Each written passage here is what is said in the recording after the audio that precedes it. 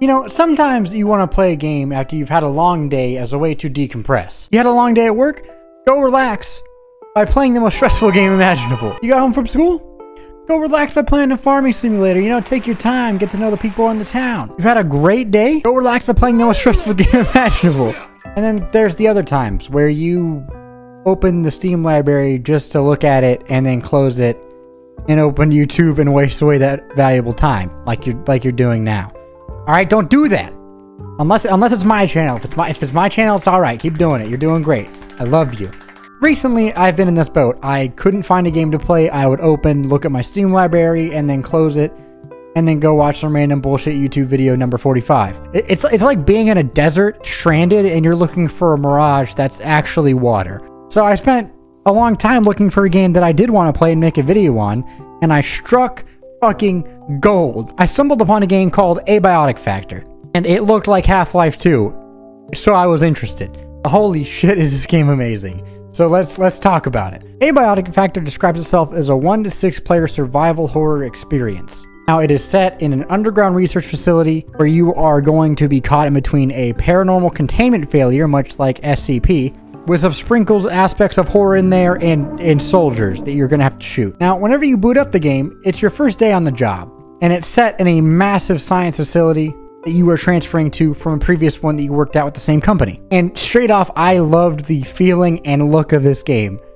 The opening driving scene where you're going through that desert felt like a scene from the Big Les show in the best possible way imaginable. Now, whenever you get to the office, you get told that you picked a crazy first day, as there's been some very crazy activity going on. Call me fucking Zach Baggins from Ghost Adventures, dude. I'm ready. I'm ready to get in here. So you go down this elevator and you start the tutorial, which is awesome because it has this guy. I don't know who voiced this guy, but he is hilarious. You do a bunch of boring tutorial shit, but you do learn to throw nets on a mannequin. So that's cool, I guess. I mean, it's a little freaky, but whatever works. After the tutorial, you go back to the menu, and this is where you get to make your character. My guy's pretty sweet. Ready to see him? You sure? Boom. Look at that guy. This is what a peak male looks like. Fuck alpha TikTok. This is alpha. Right here, this guy.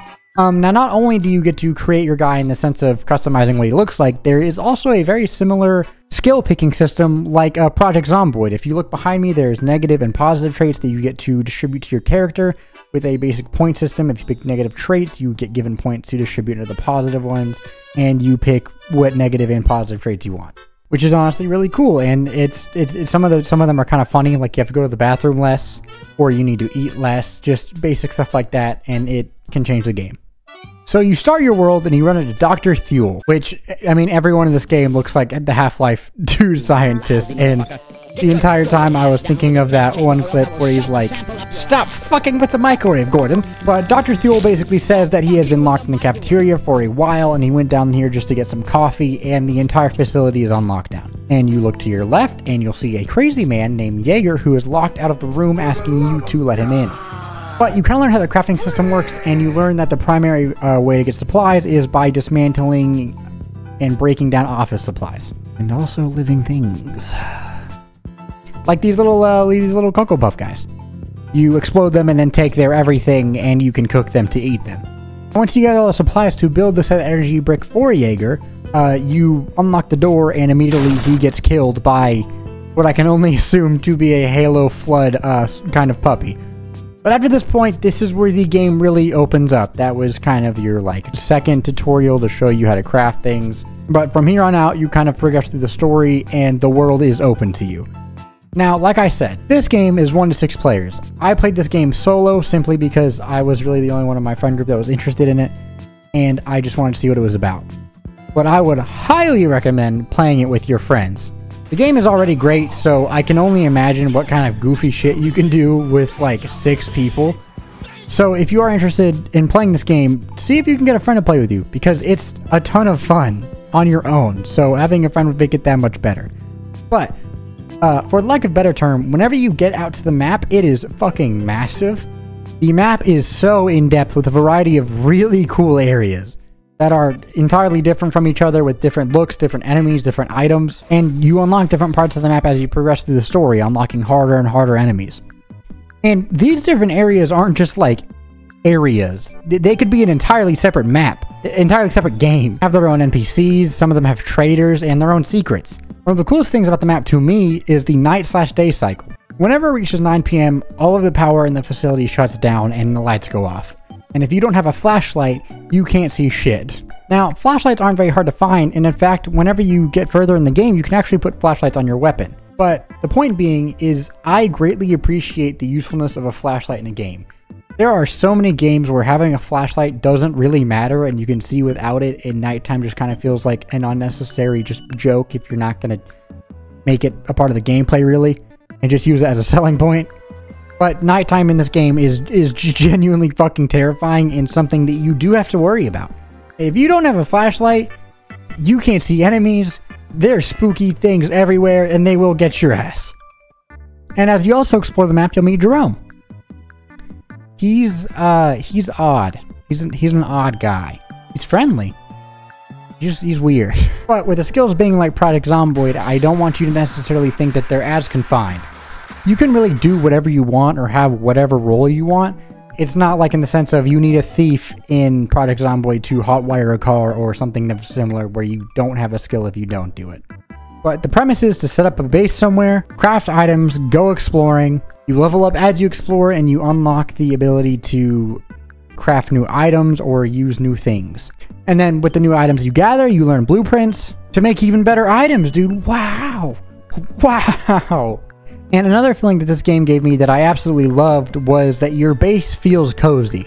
Whenever you're out exploring, you'll be hiding in a random room or event, begging that an enemy doesn't see you because your item's broken, you're hungry, you're thirsty, you don't have any ammo, and you're just shit out of luck.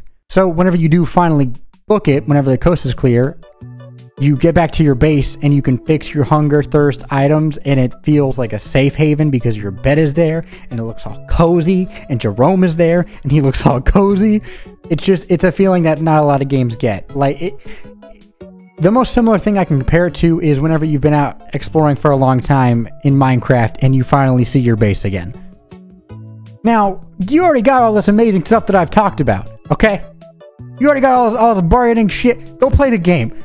But that's not even what really made this game all special to me. I know, it's crazy. I've already talked about all this cool shit. But what made the game really cool to me was the exploration and the story. The story is very enticing. As whenever you start, you have no idea what's going on at all. Zero fucking clue. You're just like the new guy.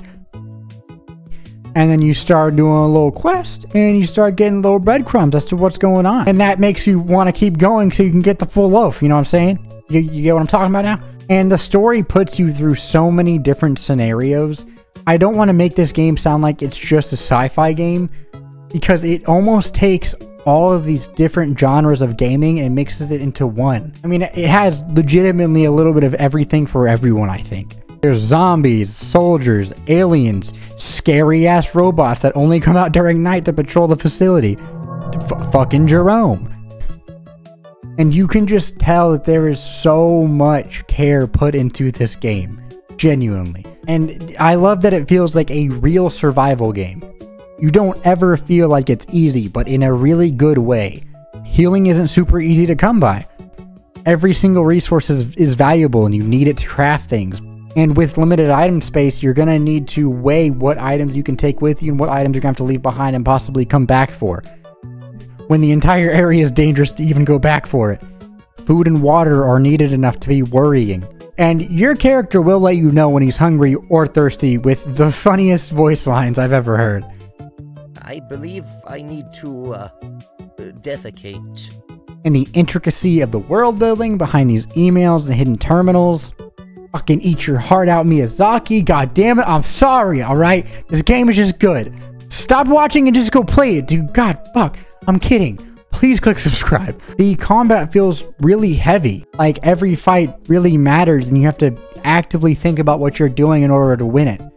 You need to weigh how much ammo you have, how many enemies there are. Do you have enough ammo to take on all of them? Do you have enough meds to survive all of this? Do you want to go sneaky or loud? That feeling of struggling in an early game area to thriving because you explored and found all the blueprints and new badass weapons. Like a fucking saw blade gun or a double barrel. And then you go to a new area and you find even more badass weapons like this lightning gun. That thing is the lightning gun is the best fucking weapon of the game, by the way. That feeling is addicting. And the progression isn't only in the maps either. You all unlock shortcuts across the entire map that's like reminiscent of Dark Souls 1, where it all links to the same center, and it's just so cool. You can also get a forklift that you can do tricks on, like this. I call this one the flip. I think you know why. It's also got a little box on the front, so you can put your goodies in it. I went into this game not knowing what expectations to have at all. Like, never heard of this game, saw it had positive reviews, tried it out, absolutely blown away. It was scary, addicting, and fun. Most of all, a good game. So go play it because it's awesome. I've played for 20 hours and I feel like I have scratched the surface of what is possible. Like, there's some areas that I didn't even know existed until I'm running back through previous areas I went to, only to realize that I could like put an office chair on a desk and then jump into like a ceiling tile and there's a hidden area, and there's just genuinely so much to explore. So go play it, and that's really all I have to say. So thank you for watching. My name is Cambrodia, and I hope you have a wonderful rest of your day. Thank you.